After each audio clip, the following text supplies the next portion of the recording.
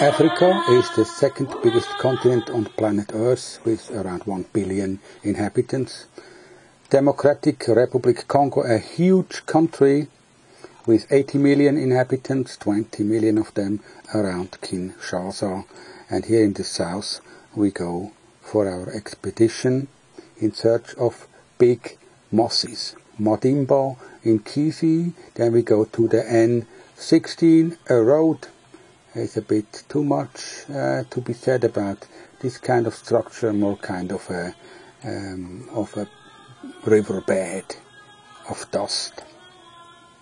Here we find Kiloeka, little village with a unique caterpillar cultivation, rearing and breeding project where they try to reintroduce the caterpillars that were earlier very important as food items.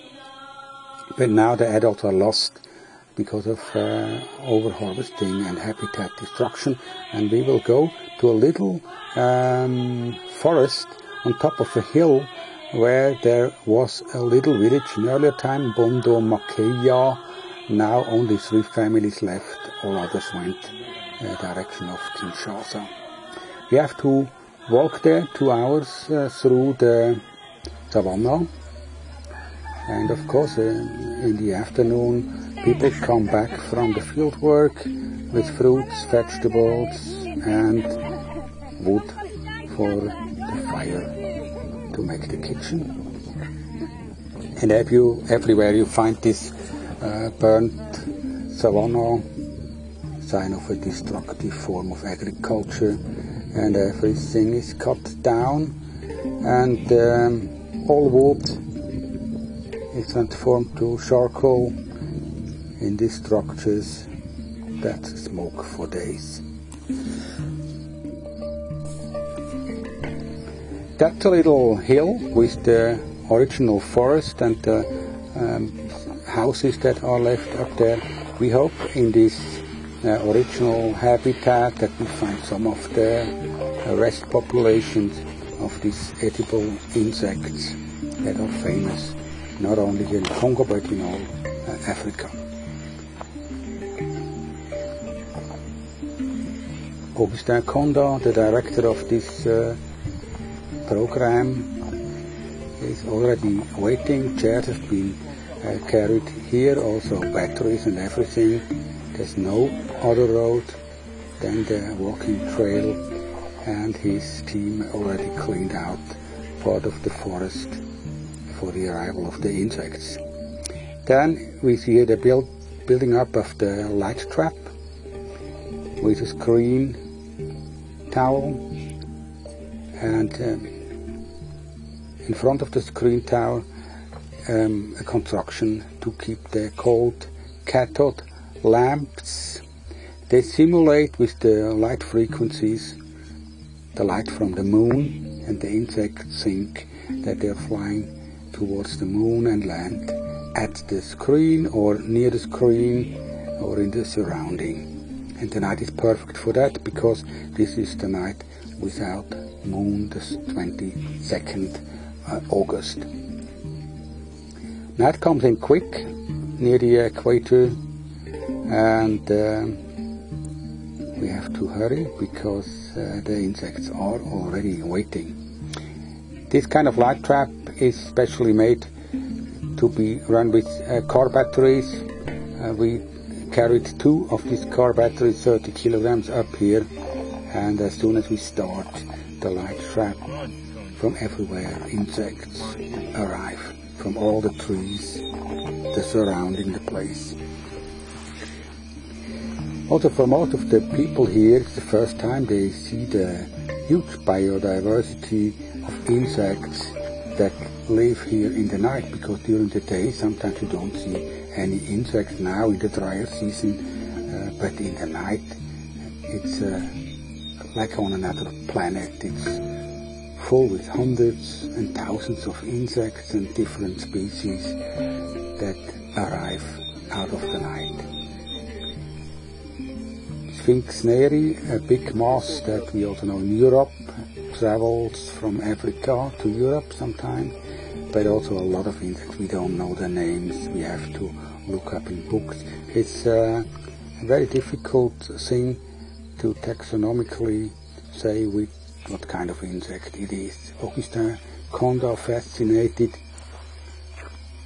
He was up all night watching all the insects arriving at the light trap and hoping for the big mosses to come.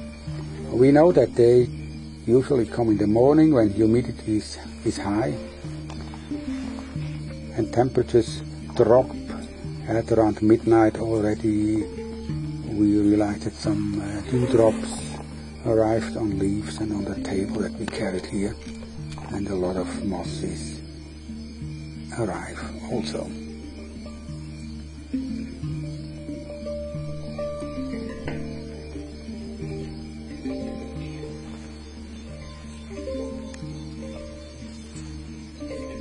Also some caterpillars of mosses are eaten here, but they are not so big delicacies like the caterpillars of the big mosses that we are waiting for.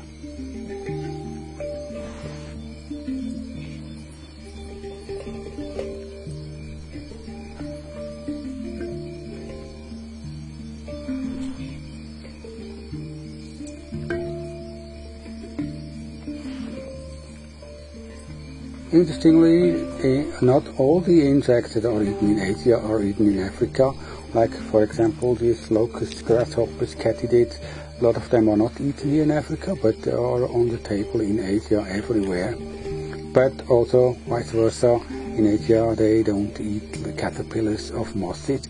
So you see that eating insects is also a cultural construct, so this is not everywhere that they eat the same insect. Only it depends on your food identity, which insect you like and which you don't touch. Especially interesting that they don't eat ants in Africa. The same species, Eucophila, that we also find in Asia is untouched here. So this grasshopper cleans his antenna. Sometimes he's disturbed by other insects flying around his head,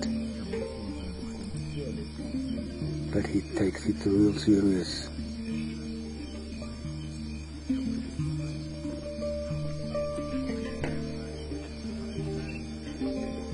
They like to sit at the light trap in the ultraviolet light of these lamps. Yeah, probably they hope to find some partners for mating.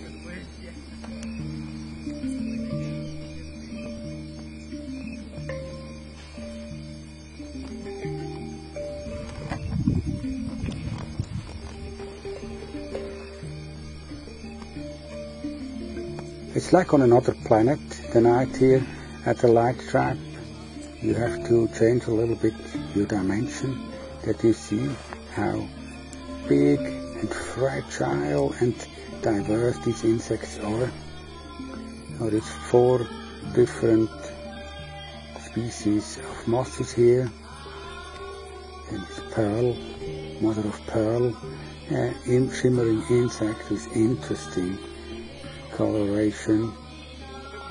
Augustin Kongo taking pictures and pictures and pictures. It's one of his main projects now. He was born 1953 here in Kiloeka. He knows the forest from his own times. That's the biggest insect we caught this night. Over 20 centimeter Lobogunea fedusa with these big eyes. The adult of the famous cobra caterpillar. That was one of the biggest delicacies here in Bas-Congo, but also in other parts of Africa. And the yellow mosses that you can see are Nuda Aurelia Dione, also adults of an edible caterpillar. We will take them to our laboratory for breeding. And here you see a death's head moths. We know them also in Europe because they sometimes travel from Africa to Europe.